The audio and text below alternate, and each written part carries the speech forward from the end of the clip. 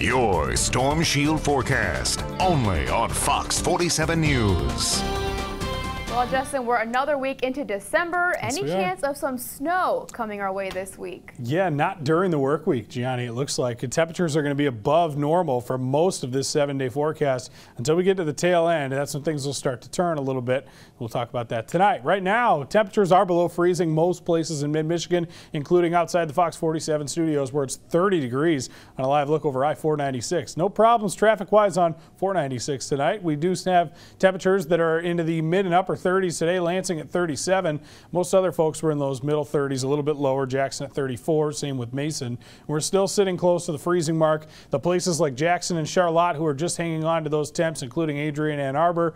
Most other folks are down into the upper 20s or right around that 30-degree mark. The winds, though, the good news is that those are very calm, as you can see around the area, so not too much of a problem as far as the wind chills out there. Doppler radar has been quiet around here all day long, but it's not just the Great Lakes or mid-Michigan. It's really everywhere in the country except for portions of the Carolinas. A little bit of some lake effect snow came off of Lake Erie coming north to south today into Ohio and West Virginia, but other than that, it's just really a whole lot of nothing going on across the continental U.S. right now. So it's a quiet evening planner. Temperatures are going to be around 30 the next hour, and then they start dropping into the 20s.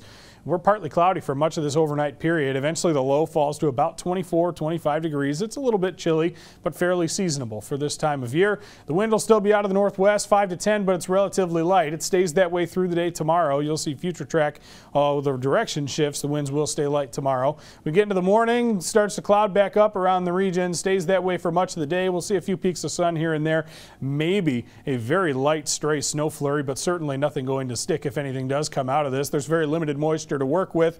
We do see that by the evening skies are still fairly cloudy, but as we go into the overnight, things will start to eventually thin out closer to morning, although we still start with most of the clouds Wednesday early. I think in the afternoon we start to thin out with plenty of sunshine as we get towards the end of our Wednesday, something to look forward to. We'll also have milder air back in the picture. So our Tuesday here, we're close to normal, getting into the upper 30s around the region. You can see the skies are mainly cloudy through and through. Again, could see a stray flurry here or there, but certainly not going to mess with any sort of travel or anything else you got going on, and nothing sticks. We're at about 38, 39 degrees for the high.